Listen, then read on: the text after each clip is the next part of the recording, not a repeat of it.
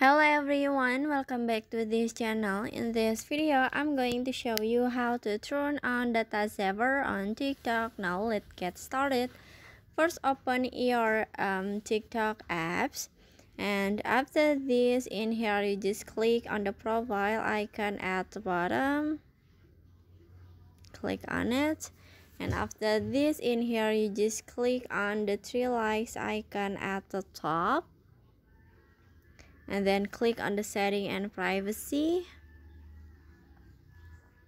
and after this, in here you can swipe down until you can see data saver. This one, click on it, and then in here you just click on turn on this button like this and finish. So that's how to turn on data saver on TikTok. I hope you found this video to be helpful. If you enjoy with the content, please consider like, comment, and subscribe down below. Bye bye.